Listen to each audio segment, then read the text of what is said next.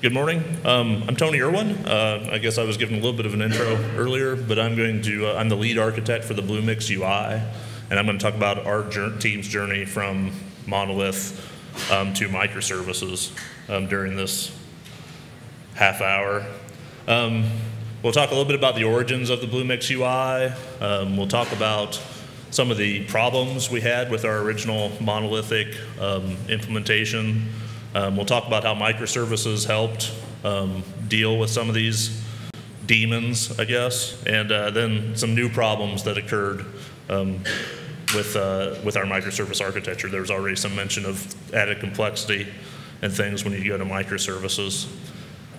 The Bluemix UI serves as the front end to Bluemix, which is IBM's open cloud offering, which features CloudFoundry as a big part of that. It lets users create and manage CloudFoundry resources, containers, virtual servers, accounts, billing usage, etc. It runs on top of the Bluemix PaaS layer, which is CloudFoundry. It started as a single-page application. It's the intent to provide a desktop-like experience in the browser, so it's loading all HTML in one page. Using JavaScript to manipulate the DOM and all that. The stack was kind of the state of the art, at least in IBM. We were using the Dojo framework on the front end, so Dojo front end, single Java server back end, at least in IBM at the time, 3 or 4 years ago was kind of the common stack. But we kind of quickly figured out that it's not really where we wanted to go for our cloud environment. This is just a few random pages from the Bluemix UI. So it's a fairly big application with a lot of different pages. And this is just a very simple picture of our original monolithic architecture. Basically at the top, the Bluemix UI, which is the client in this case, which is the browser. Just some different components we had, like the home page and catalog and dashboard. Really just kind of showing all that logic was, at least the UI logic was pretty much loaded onto the front end. The back end running in CloudFoundry was the single Java server. And then the monolith, the Java monolith would talk to the various back end APIs like CloudFoundry, UAA, billing, authentication, etc. So this led to several problems. One was performance. Dojo is a very large JavaScript framework, so it was kind of loading this heavyweight JavaScript. Kind of led to some bottlenecks. Since it was a single-page application as well, there was really no data we included from the server in the initial payload, so it was all AJAX requests. Which just again kind of bogged things down. It's also difficult to integrate code from other teams, and this will be a theme as I get deeper into the talk. But we wanted to make a flexible framework because at IBM I've got my core team, but there's like 20 other teams that want to also kind of be part of this console framework, and asking everyone to somehow write a Dojo plugin to get into what was our monolithic app really wasn't practical. Some of this, if you dealt with microservices, you already know. But with a monolith, when you have an update, you have to push the whole thing, as opposed to being able to push a smaller part of the system. So that was an issue. Poor SEO. So search engine optimization was poor because. As I mentioned, the HTML payload really didn't include any searchable data. And the last point there, and I don't know how many people in the room have ever used Dojo, but at the time, we had some new hires come in and they had wanted nothing to do with it. So rightfully so, wanted to move to a little bit more modern, lighter weight infrastructure. So we decided to go to microservices, and these are some of the advantages or things we thought would help us deal with some of the problems with our monolith. one issue we had is that we were a live production product.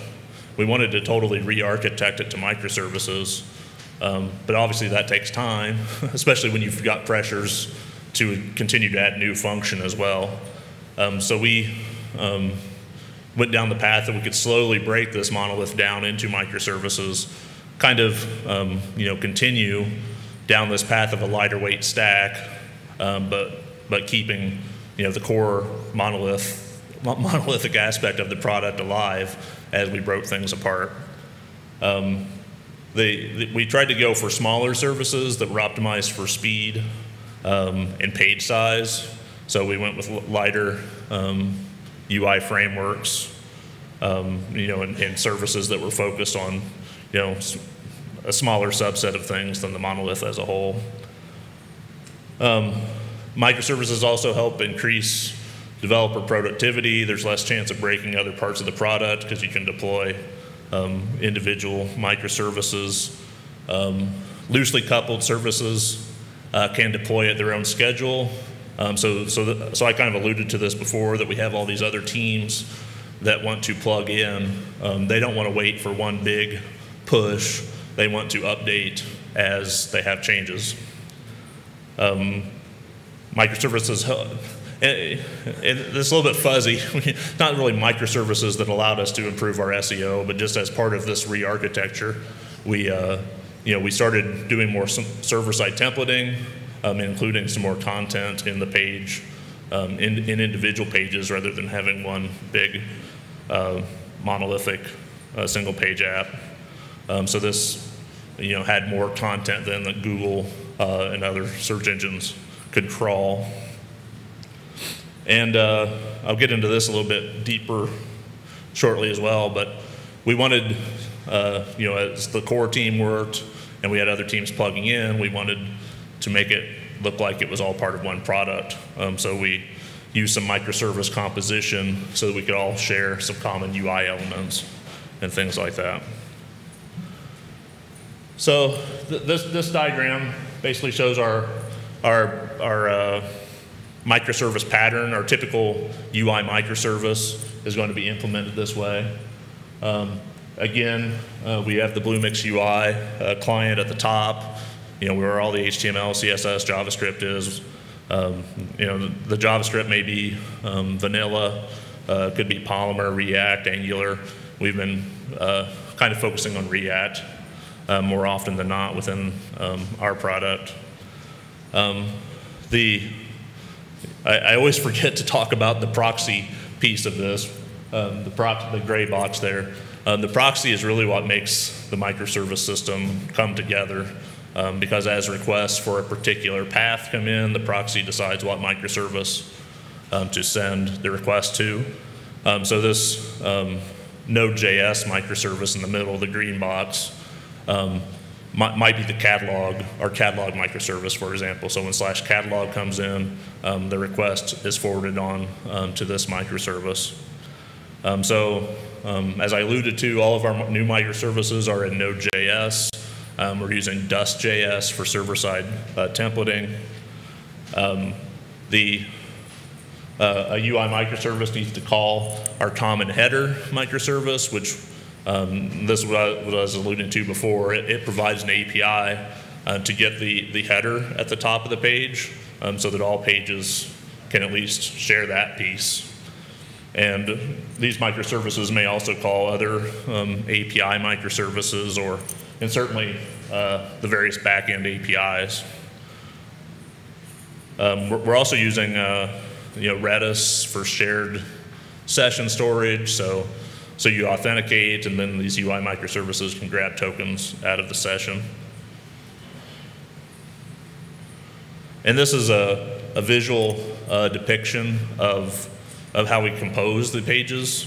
So the green box is just a microservice. It has invoked common, and you see the strip at the top is basically what we call the header. So with the server-side templating, the microservice can take that HTML snippet, put it into its overall HTML payload, and serve that. And then you've got a header with user information in it.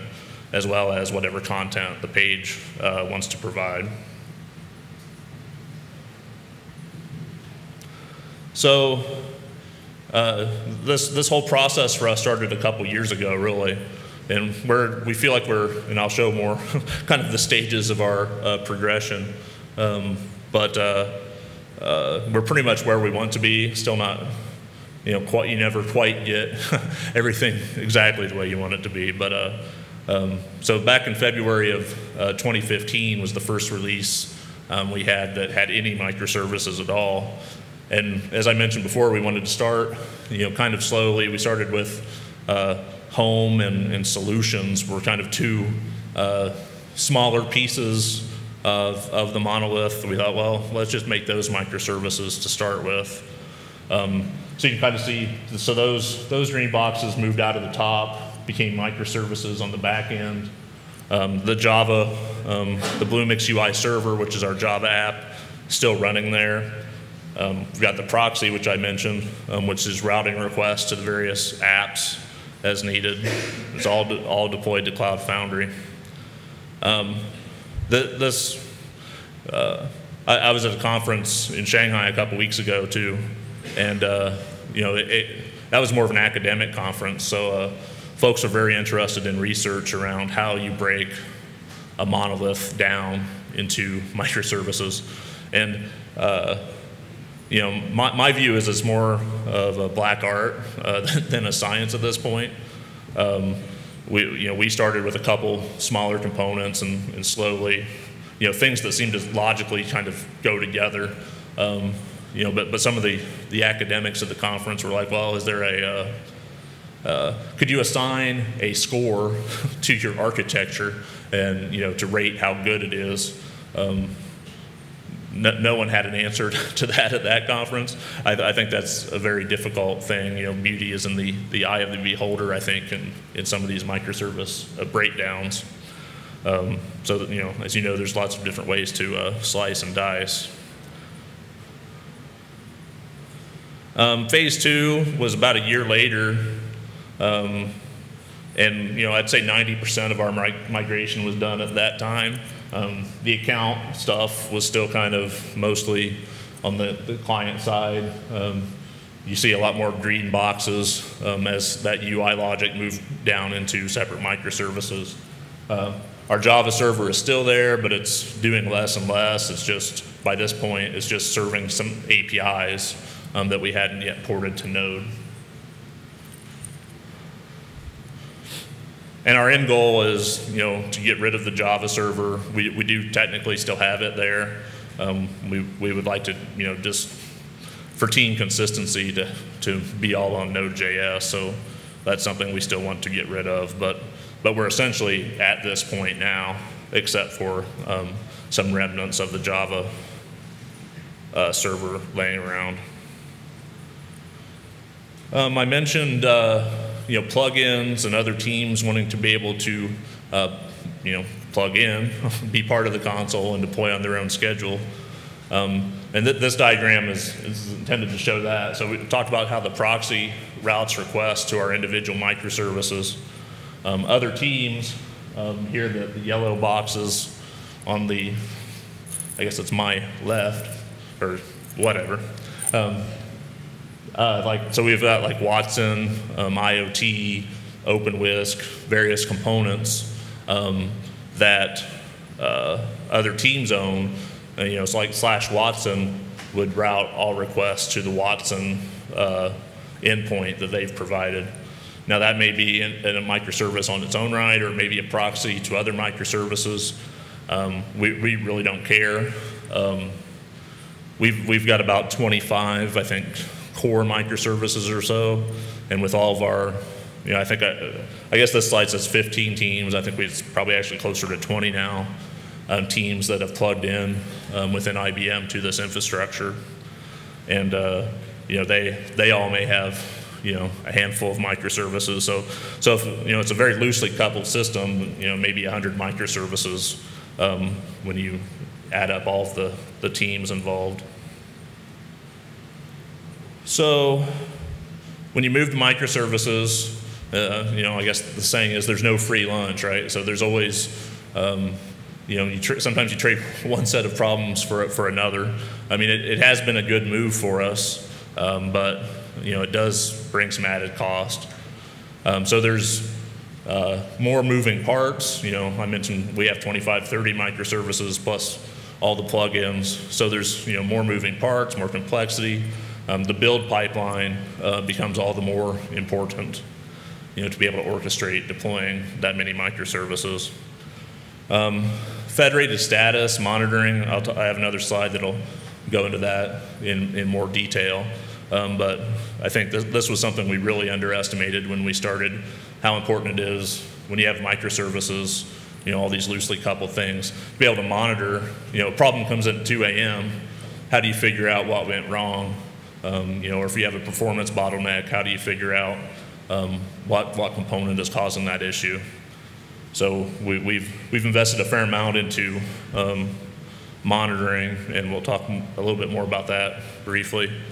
The granularity of microservices versus memory allocation. So as I mentioned, it's more art than science, I think, when you're breaking down a monolith into microservices. But when you're deploying, one consideration though, I've heard people coin the term nano services. We did not want to get to the point where we've got 1,000 different microservices. So we've got more than 25 to 30. But if you look at, like in CloudFoundry, as you know, you have to allocate memory per instance up front. So we did notice a significant increase in memory usage by doing this. So our Java app, our single Java app was 3 instances at 2 gigabytes apiece. So we were using roughly 6 gigabytes allocated to those Java instances. With our microservice system, this was some math I did when we had like 27 apps, about 95 instances. Even if those are 512 to a gigabyte apiece, that adds up to 55.5 gigabytes. So that's far more memory than the monolith took. There were some issues just trying to, as I mentioned, we needed to keep that monolith running. So we had some issues just trying to have some seamless navigation between the single page app and the individual pages. Blue-green deployments, there's, doing a blue-green deployment in CloudFoundry is easy. With one app, when you have 30, what do you do? We ended up doing a blue-green deployment at the proxy layer. So we'd deploy one set of 30 microservices and another set, and we would do blue-green at the proxy layer. Promoting uniformity and consistency. This is, if something keeps me up at night, sometimes this is it at IBM. We want these individual teams to be able to plug in and have freedom to deploy on own schedules and everything.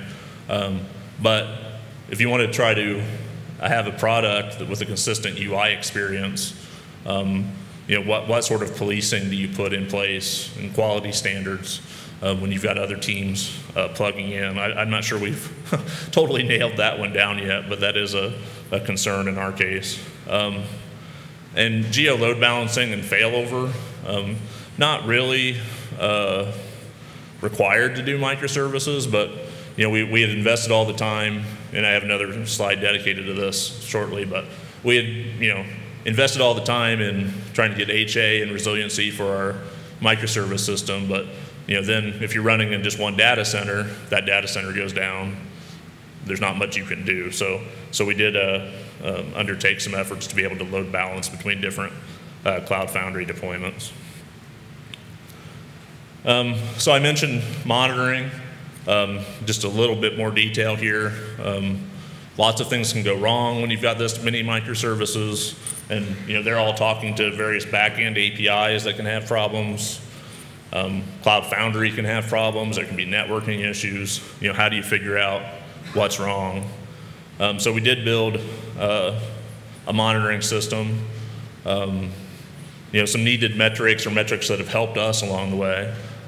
So for all of our microservices, we have all inbound and outbound HTTP requests, so with response times and error codes, and we've got we pop it into Grafana.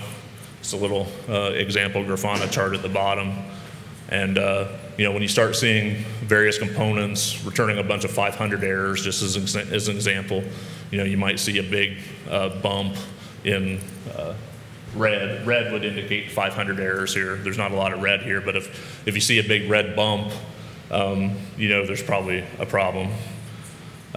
We also cared about memory usage and CPU usage and uptime for every microservice. So, we keep track of app crashes, all those kinds of things. So if your app is crashing, your quality of service is probably going to be impacted. General health of ourselves and our dependencies. As I mentioned before, as an example, we use Redis for shared session storage. So one of the things we do is keep track of how healthy our Redis system is. If that starts to have issues, that's something we need to resolve quickly. And aside from kind of the real monitoring of real data, we do also run some site speed I/O. We use site speed I/O to generate some synthetic page loads, so we can look at front-end performance as well. This slide, I alluded to the global console that we have before, or that we just recently released. We used to have, so we deploy we have 4 public CloudFoundry deployments at IBM as part of Bluemix. So Dallas, London, Sydney, and Frankfurt. We used to have individual URLs for each of those regions. These are very separate deployments. With the global console, as we called it, we have one URL now, console.bluemix.net. We do have a region selector, so if you wanted to create CloudFoundry apps in Frankfurt or Sydney, we still have a switcher for that. But instead of doing a whole page reload with a new URL, it's more of a filter in place. So we use, I haven't really talked about Akamai, but Akamai, we use Akamai here in our picture. But the important part for load balancing is that it does a DNS lookup against a Dyn load balancer, which basically has all of the IP addresses of our different CloudFoundry deployments. And so it's going to return the IP address for the deployment that is closest to you geographically. So if I'm in Sydney, hopefully I would get the UI served from the Sydney data center rather than the US data center. So that's an improvement in performance right there. But the other thing is it looks for, it returns the nearest healthy data center. So if Sydney, you're in Sydney, you would normally go to the Sydney data center. If that data center goes down, you would be routed to the next closest one, which may be, Frankfurt, say. So you don't notice any interruption in service, and we can go figure out what's wrong in Austin, or not Austin, Australia. Yeah, and that's basically that. So the odds of 4 regions being down at once are pretty rare compared certainly to one region being down. And that kind of brings us to the end. I think we've got time for questions. Yep. Yeah, there's 2. I have a colleague in Switzerland that was also doing basically the same thing, smashing a big Java hundreds down multiple microservices. They also use some kind of proxy approach. The question that I didn't ask him up to now is, while you were adding microservices on the one end, what did you do with the code that was previously dealing with that monolith? Was it basically staying the same size? Or did you really remove that? That's a good question. I don't know that we've been, I think we probably have built up some technical debt in terms of some dead code, being in the Java piece. I think in some cases, as we sort of ported things, we were probably better about deleting that code. than other times. So this is going to be we do have a goal, as I mentioned, to knock out that Java server eventually. So I think we will have a little bit of a challenge just to, we'll be able to see what API calls we make into it, so we'll know, what's still being used. But as you're in sort of a porting exercise, there'll be pieces of Java code that we don't want to port at this point because they've either already been ported or no longer used. So I don't know if that answers your question. Yeah, it's.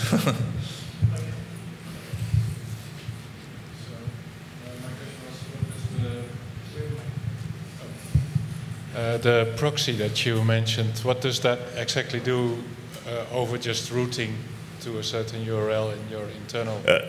Really nothing else. We tried to keep that layer very, it's actually a Node.js app in CloudFoundry. We probably will be moving to Nginx, but there's really no intelligence other than looking at the host or the path and routing to the right microservice. So why don't you use the routing option in CloudFoundry, the default? Well, I think we started this before that was even an option. All right, okay. So it's probably one of the big reasons. I guess I have yeah, so I've heard arguments that UIs need to be monoliths because you want to guarantee a seamless user experience between the different UI components. How did your UI design process change as you split up your UI into really separate microservices? I don't think from a user experience design perspective, I don't think it changed a whole lot. I mean, we do have more times where you click on a button and you get a full page reload as opposed to just some DOM updates occurring. But I don't think that really impacted our design approach that much. Now it does, there are cases where the UI designers will, I guess, propose something that doesn't necessarily fit real well with with just how our code is broken up. So that can be a challenge, but I guess I've typically thought, well, let's not make it an architectural decision that we had made at one point impact our user experience too much. So if there's some swizzling we need to do or extension points or whatever to make some of those things happen, then we need to be open to that. Thanks.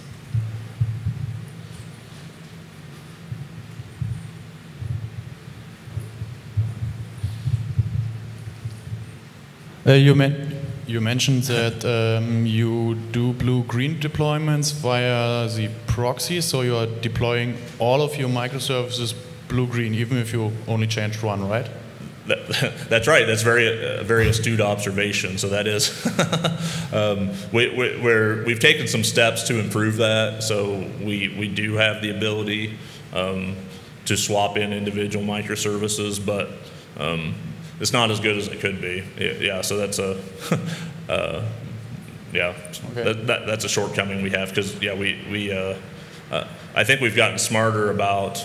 At least being able to update the proxy config of our on-deck deployment to point at a new version of a microservice. And so we may still be doing a blue-green deployment at the proxy, but we haven't actually deployed all new apps to do that. Okay. How many times do you deploy? How many times? Yeah. I wouldn't say we're, I know some people like to deploy multiple times a day. We're more maybe a couple times a week. Typically. I guess there's a few reasons for that. One is that just when you're making UI updates, you usually do need some, we have automated tests and stuff, but sometimes you still kind of need that visual inspection to make sure nothing looks too askew. So there is some testing overhead and stuff when you're doing UIs. Thank you. Yep.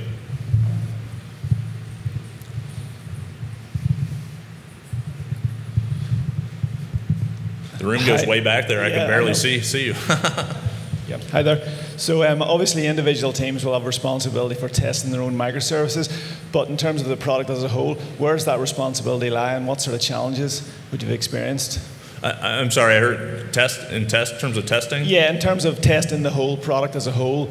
Individual teams will have responsibility for their own pieces, but who owns the overall piece? Right, yeah, and that's a real challenge. I mean, so I mentioned that we have automated tests, so each microservice owner is certainly responsible for having a nice automated set of unit tests.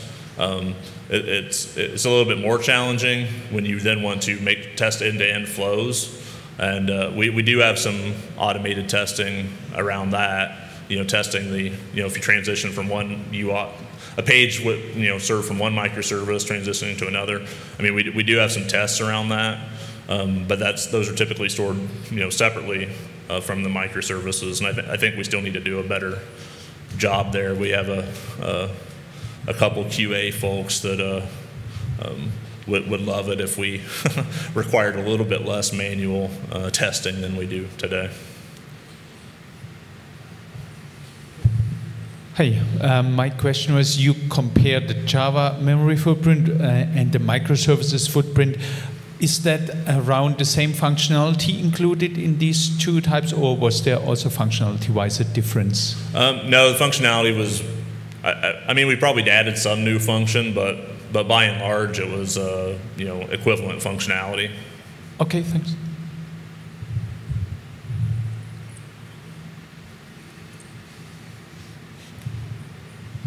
You're getting a workout. My question is, you showed the different data centers of the installation. How did you manage to synchronize the state between the data in the data centers? That's a very good question. So our UI code doesn't really store a lot of state. We really rely on back-end APIs. So just as an example, the UI will allow you to create a CloudFoundry application. That state is maintained in the CloudFoundry, by the API controller, right, and all of its back-end. The one thing we do store is like the user token in the Redis session. So if we do a failover, we do have to do a quick refresh we've got some cookies and things, so we can do a quick refresh of the token, and we end up, because our Redis deployments are separate. Okay. So when Redis is used for that in the back end. Exactly. Okay. Yep. So we don't necessarily copy everything from a Redis here to a Redis there, but since we don't store very much in there to start with, we just get the new token and put it in the Redis when the failover occurs. Thanks.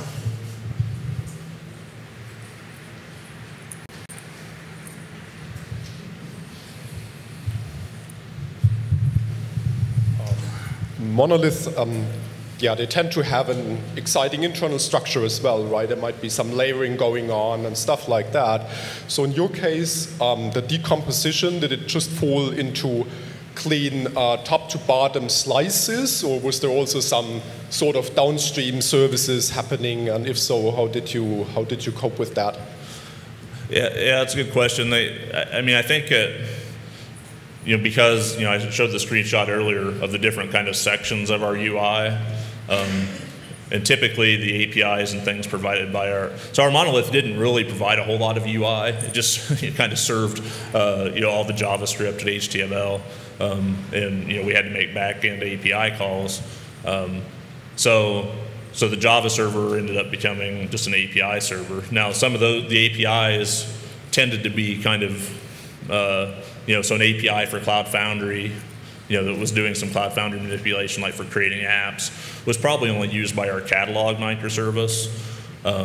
So we did sort of look at the various pieces of the UI, catalog, dashboard, accounts, and billing, and those were roughly some of the pieces in our monolithic code as well. So I guess that was somewhat natural. I can't say we went and looked at the class hierarchy of our Java app and used that to sort of drive the microservices we wrote down. They were probably bigger components than individual Java classes and things like that. I don't know if that answers the question, but. Then thanks, Tony. Okay. Good talk, good questions, and we ran out of time, so we have to switch over to the next one. All right, thank you.